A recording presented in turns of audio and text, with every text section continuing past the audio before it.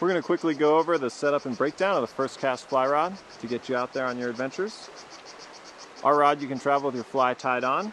You simply take it off the hook keeper we have on the rod. You then unravel the line from the line keepers.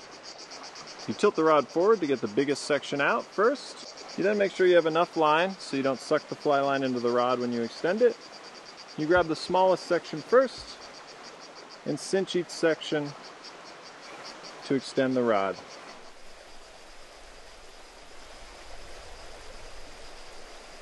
Until the rod is up and you're ready to go fishing.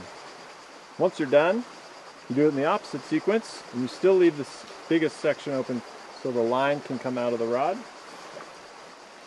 So the second biggest section goes down and you break each section free with a twist and collapse them all down to get to the smallest. And here you'll see some of the line that was in the rod came out. Now we can collapse the biggest section so everything collapses down, and we wind up the line and put the rest of the line on the hook keepers, and then wind the line into the line keepers and the fly into the hook keeper, and off you go. Thanks.